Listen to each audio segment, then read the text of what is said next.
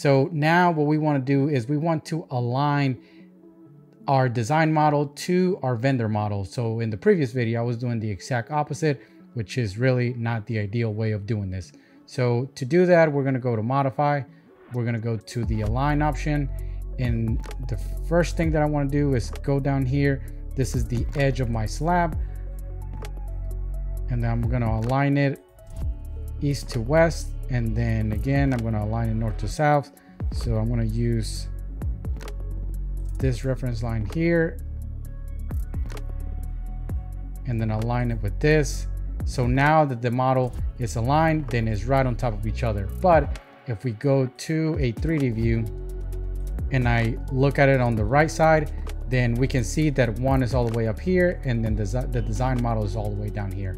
So again, we're going to do the exact same thing. We're going to use the actual vendor model and then we're going to use the align option again. We're going to select the bottom of that slab. We're going to go down to our design model. And now if we put it in 3D, everything should be aligned pretty good. And now we are ready to acquire coordinates from our design model. So now we're going to go to manage. We're going to go to this little drop down here, acquire coordinates, and then we're going to hover until we see our design model. So this is the correct one. We're going to left click. And now we see that the coordinates have been acquired from that design model. So this is good. We're going to click close. And now these are the correct coordinates.